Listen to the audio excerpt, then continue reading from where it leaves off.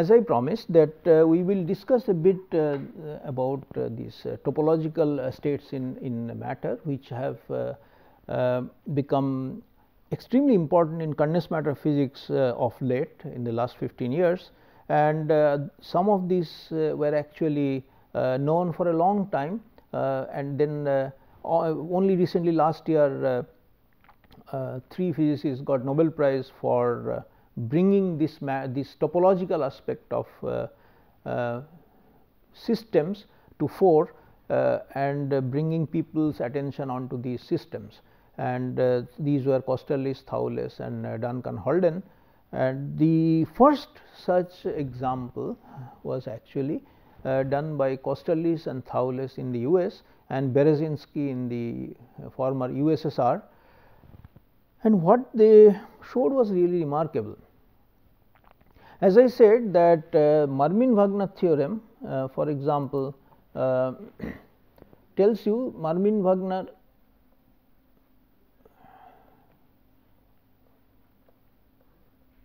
theorem. This we discussed a bit while we were doing spin systems, magnetism and long range order and so on. Where we mentioned that if the order parameter, which means this, for example, the average spin here or magnetization has a continuous symmetry, then you cannot have a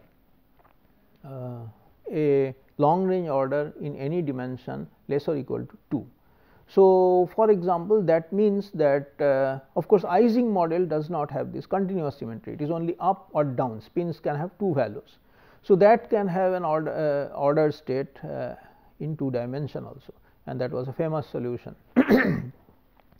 Whereas, take for example, the next higher model. So, suppose you have J Si dot Sj, Si dot Sj, and this is Sx, Sx, Sy, Sy, Sz, Sz, and out of which Ising was only the Sz, Sz part, where the other 2 were thrown out, because the J has huge anisotropy and Jz was much larger. But now suppose Jx and Jy are both large and Jz is very small, then this model will become Jx, Six, Sjx plus Jy, Siy, Sjy.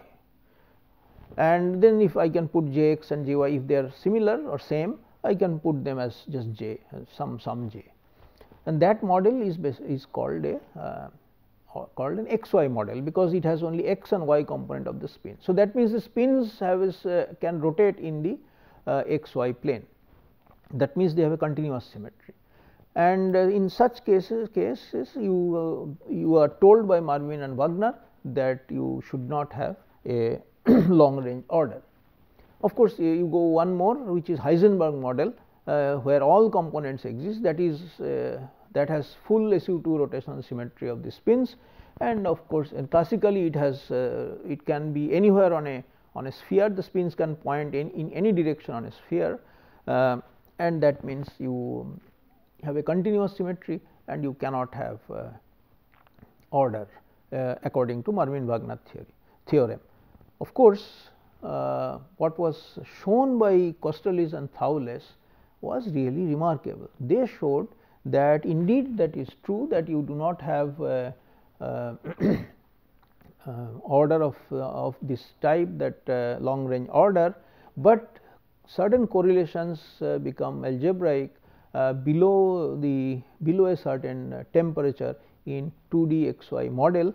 And what they found out, that there is a phase transition of a different kind, of a topological kind, where vortices start forming inside in a XY model in 2 dimension, and these vortices and anti-vortices, I will show you what that means, bind themselves at a particular temperature, and that temperature they called Tc, transition temperature. So, it is a transition of a very different kind, it is a vortex binding unbinding transition, and a very simple argument shows how a classical XY model in 2 dimension has this kind of vortices, and a state with vortices is actually of lower free energy than the normal state where without vortices, and this argument can be presented very simply, although the actual transition is much more complicated.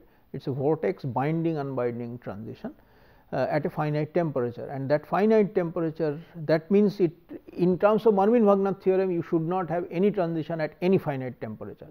So, therefore, this was the first example that was worked out where you indeed have a transition of a topological nature at a finite temperature in a 2D XY model, where Marvin-Wagner theorem prevents long range order at finite temperature. So, let us see how it works. The 2D model, the classical model is very simple. The S is a constant length. So, it is like a moment, it is a vector Si and Sj, and therefore, you absorb the S squared term inside j and write cos theta I minus theta j. And these Si dot Sj is just the cosine of the angle between the two, and the S squared term is absorbed inside the j. Now, of course, nearest neighbor model Ij are summed over nearest neighbors. The continuum Hamiltonian you can write after from this, where the theta I minus theta j is very small. So, you can expand it, and you can then get a grad theta square, right, because if you expand cos theta, it will give you theta I minus theta j square is the first theta dependent term. So, that is basically gradient of theta square. Now, you can sum E 0 plus j by 2 grad dr grad theta square. Okay. So, now we know how to tackle such problems. So, we minimize with respect to theta, set to 0, and the equation that you get is del square theta r equal to 0. Now, we know from that such situations you can have a trivial solution like theta r equal to constant, okay, does not depend on r at all. That is of course a solution, but there is another solution possible where grad theta r integrated over a closed loop around a singularity, which is called a singularity, is 2 pi times n, and that defines the vortex actually. So, let us see if what this solution gives. Again, this is basically the single valuedness of the, you can think of in terms of theta changing over a circuit, and it comes back to the same place. So, it should be 2 pi times n. So, for a vortex, in a vortex this is interesting that grad theta r dot dl is basically 2 pi r, which is in a circle over a circle times the magnitude of change in theta. Okay.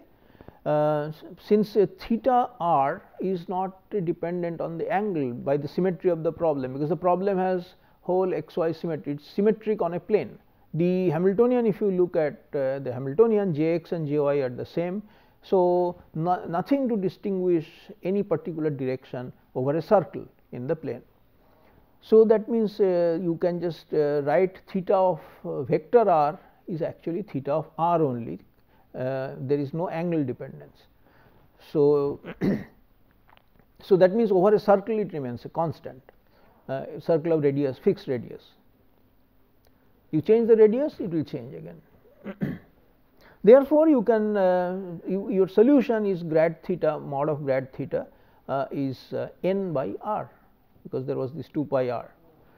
Okay. So, now you can evaluate the energy, because this is the Hamiltonian. So, that if you evaluate, you can immediately show that this is pi n square j log L by A, where L is the size of the system and A is the size of this vortex. Okay. So, how does this vortex look like? This is a picture of two vortices. Actually, so these and these, for example, these two vortices you can look at. These two have spins moving around them and changing their direction of directions. You see, so it goes around in this fashion and changes to 2 pi when it comes here, comes a full circle. In this one it changes the same way, but in opposite sense of rotation.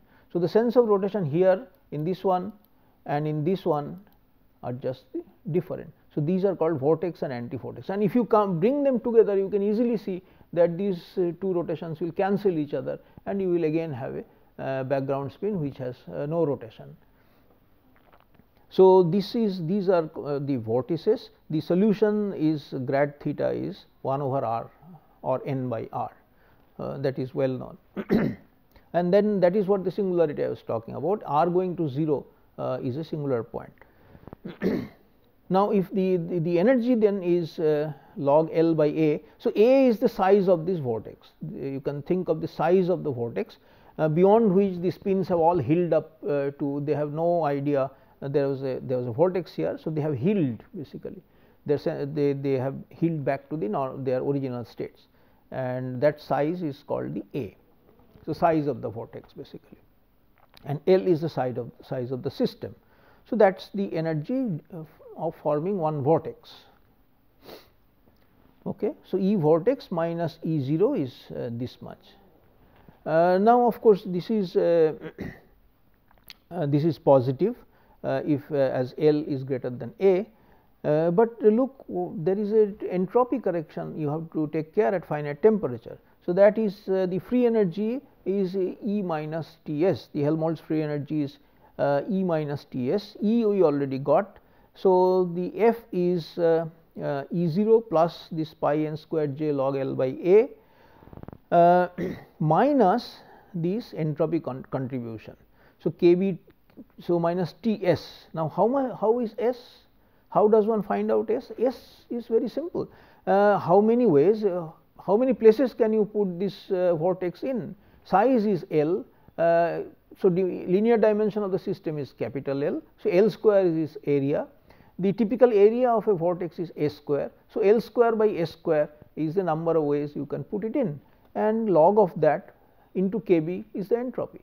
It is as simple as that, and then you just multiply by T and subtract, and this is what you get. So, this is the total energy.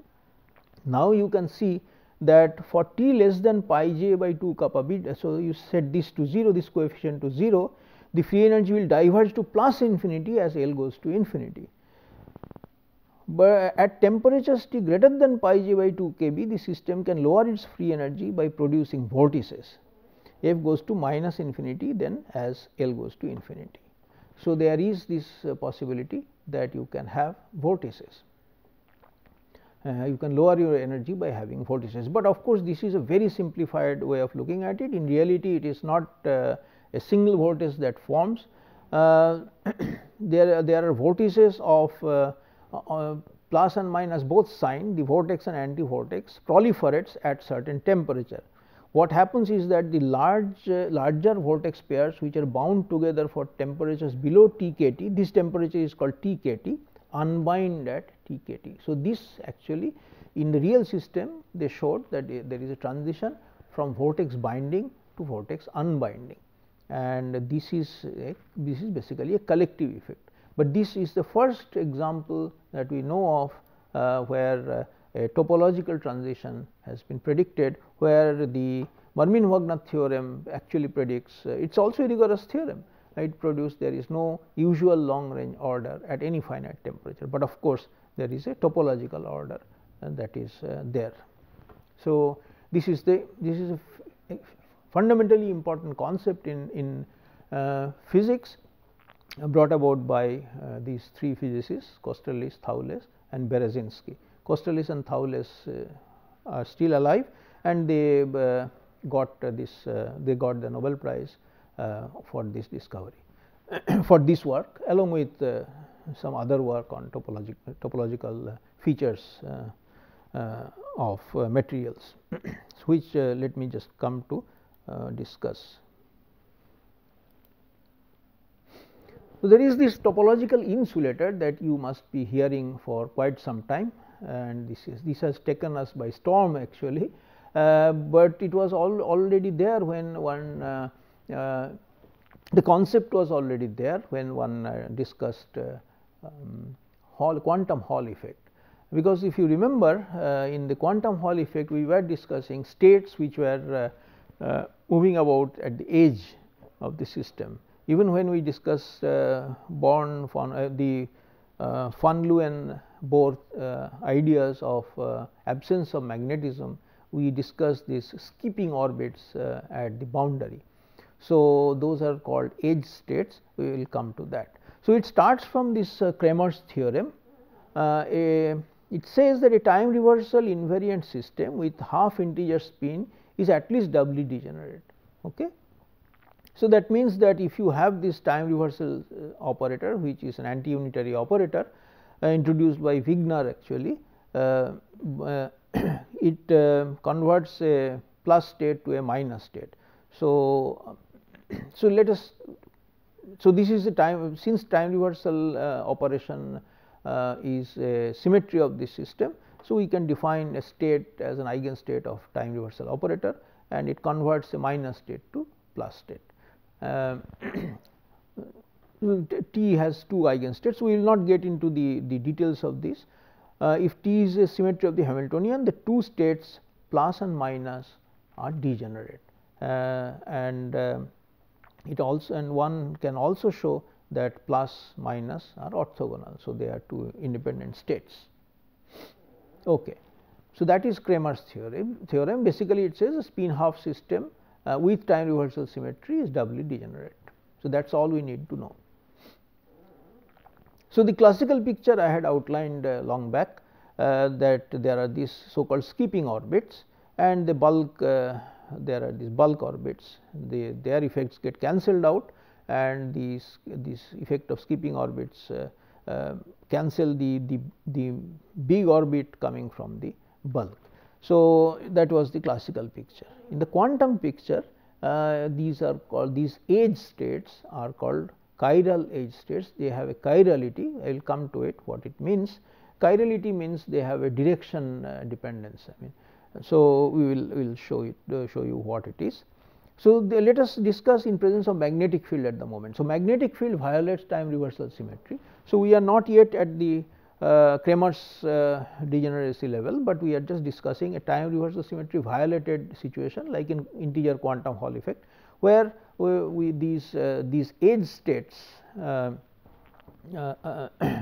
important, and I will show you. In a strong magnetic field, the periodic carrier motion is quantized, and that is what we found out in quantum Hall, integer quantum Hall effect. A skipping trajectory transforms the classical skipping trajectories now transform into a quasi one dimensional edge channel encircling the interior of the system. So, the analog of this in a quantum situation of the skipping orbits, classical skipping orbits, is the this basically quantized skipping trajectory into a quasi one dimensional edge channel. So, it is an edge current, as you can see, that is flowing encircling the entire system. So, this is directive, because you see magnetic field is in this direction. So, the motion has to be in this current has to be in this direction, the rotation has a particular sense. So, the directiveness of this edge state is called the chirality. So, the dissipationless quantum Hall transport is naturally attributed to the chiral edge states. Of course, we have seen that quantum Hall effect is a quantized current, quantized conductivity, and that means this is basically due to these chiral edge states that are capable of carrying the electric charge without scattering. Remember that quantum Hall effect was so well quantized, it was 1 part, 3 parts in a billion or so in the initial experiments. It is much more now. So, that means there is no scattering. So, tau was set to infinity, remember, and hence without generating any resistance along the edge, and the necessary condition for that is the absence of mobile bulk carriers. So, that means in the bulk you should not have mobile carriers of which these edge channel electrons can exchange energy by scattering. If the bulk has a gap, then even if you scatter off those electrons, those electrons will not be able to take any energy from you, because they have a gap at the Fermi level. So, they cannot go up.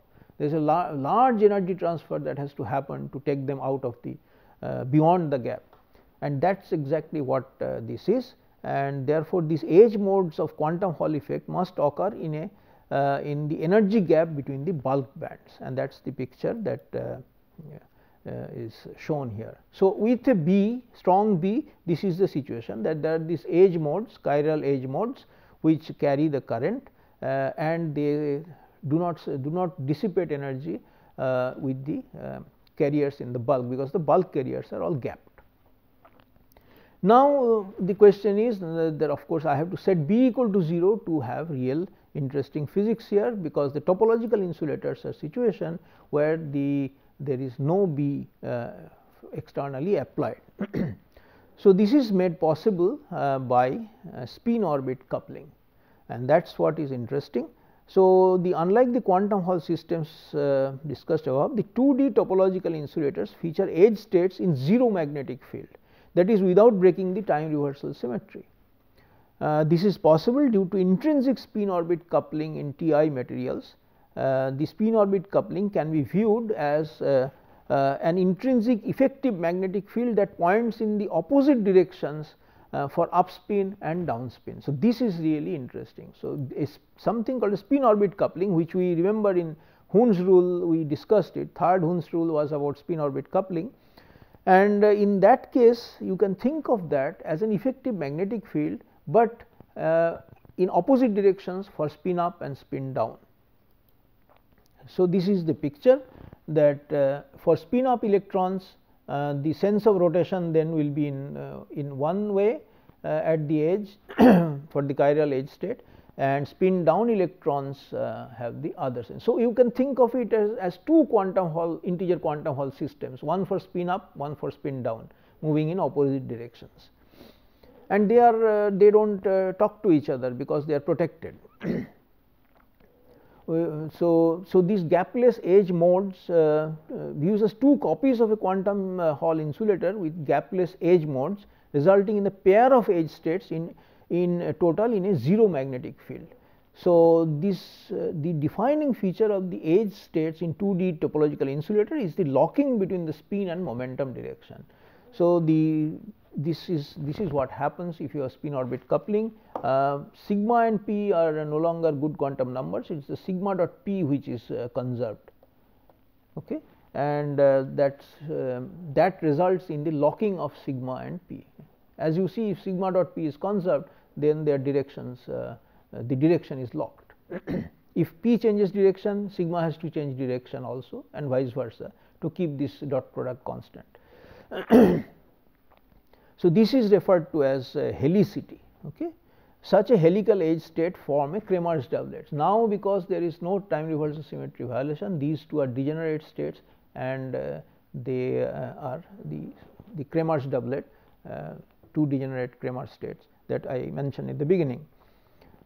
So, the E versus momentum looks like this. The bulk is of course gapful, there is a gap, there is and the edge states are these two edge states now, with spin up and spin down moving in opposite directions.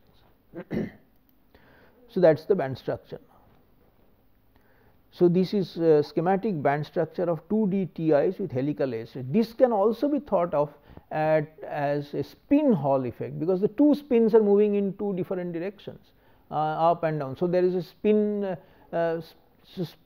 So, spin directions are different. So, up spin is moving this way, down spin is going the other way. So, there is a spin imbalance that can happen. Of course, in a closed loop that will get that will not happen, but there is at any point of time you will see that the two spins are moving in opposite directions continuously. So, that is a remarkable situation, and it is actually also called quantum spin Hall effect. So, this is owing to the spin momentum locking in the edge channels, the electronic state of the 2D TI is also called quantum spin Hall effect, observed in HGT quantum well structures. So, this picture actually shows it in B equal to 0, this P S up. So, S dot P when is conserved. So, that means P has to maintain is, if S remains up, then P has to maintain in this direction, and then if is S is down in the red, then P has to maintain in this direction. So, again the momentum, the electrons are moving in two different directions. That is also the hallmark of a Hall system, right, but it is due to the spins, and the spins are forcing the up and down spin are forcing the momentum to be in two opposite direction, and that's this is the locking that is being talked about, and this is also called quantum spin Hall effect. So, there is of course the 2D is already known, in the sense that when one did quantum Hall effect, one actually realized this, that there are these edge states which are chiral edge states, and they have this feature. They are gapless at the edges, and in the bulk there is a gap, and so on. All that was sort of understood in the 80s and early 90s, but about 15 years back the 3D time reversal invariant topological insulators was predicted. And remember, when I mentioned quantum Hall and edge state, we still had no time reversal symmetry. So, the quantum spin Hall effect is when the B was 0. So, time reversal symmetry was intact. So, that is different from quantum Hall, but that is attributed to spin orbit coupling. So, that was understood this was understood late. The fact that edge states are the ones carrying current in quantum Hall effect was understood in 1980s and early and thereon, but the fact that spin orbit coupling can do the same in a time reversal symmetry invariant system was understood in the early 2000s by Charlie Kane, and Mealy had a series of papers, and many others, Bernevig and so on and so forth. There are beautiful reviews on this, you can look up the literature. So, there is now a 3D time reversals invariant topological insulator, which is basically the bulk, the whole thing that was happening at the edge will now happen at the surface. So, that is how it is done. So, these are materials where strong spin orbit coupling gives these surface states. These two states are at the surface, the bulk is gapped, and these are for example, from graphene we actually knew that there are massless Dirac fermions, Dirac kind of spectrum, right, and so this massless Dirac spectrum has these such features, and you can write a Hamiltonian for that for this kind of a situation. So, these Dirac cones are robust under non-magnetic perturbation. So, all that happening is that there are these edge states at the surface which are gapless, whereas the bulk is gapful. So, these are 3D topological insulators, and there are systems where people have found it, BISB, BIT, BISC and so on. So, one can write the surface Hamiltonian for these kind of systems, which is very much like graphene, and so this is the massless Dirac mode, and as you can see that here also you have this spin and momentum locking, and the minus S and plus S have different directions of momentum. So, there are two such states, pair of protected states. These states are topologically protected because they, by Cramer's theorem, they have the same energy, and by the fact that the Hamiltonian has this helicity which is conserved, they have to maintain it, and because the bulk is gapful, there is nothing to scatter with, and that is exactly an analog of this 2D edge states, which was a one dimensional edge. Here it is a surface, 2-dimensional surface, where the same thing more or less happens, and the Hamiltonian is this.